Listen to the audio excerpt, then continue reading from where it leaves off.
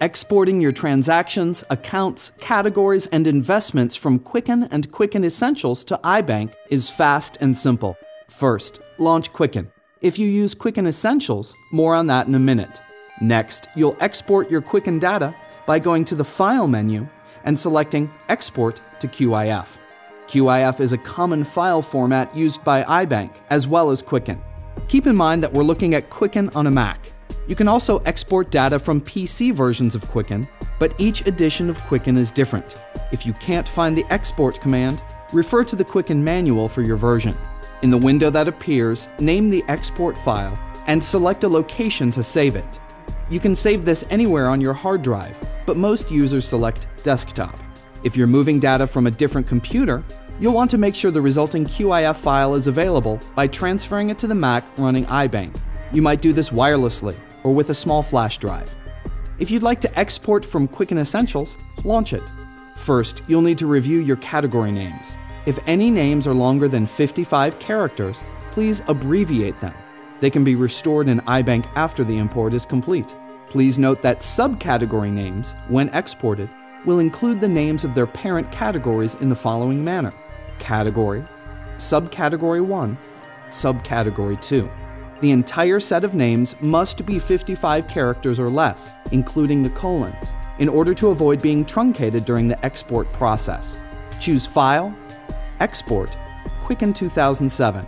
If you don't see this command, you'll need to update to the latest version of Quicken Essentials. Save the QMTF file on your desktop. Next, launch iBank 5 if it's not already open. If you're new to iBank, you'll be given a welcome screen and the opportunity to create a new iBank document.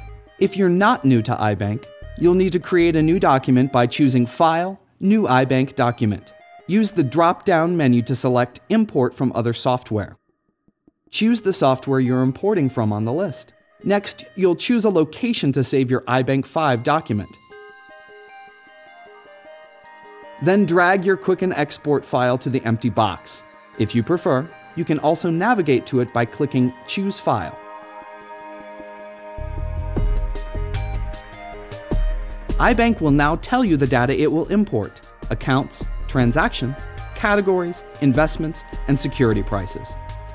Now iBank will ask you to verify the types of accounts it detected in the Quicken file. iBank offers more account types than the Quicken file format support, so take this opportunity to decide which type is most appropriate for each account. Use the drop-down menus to choose the type of each account that is being imported.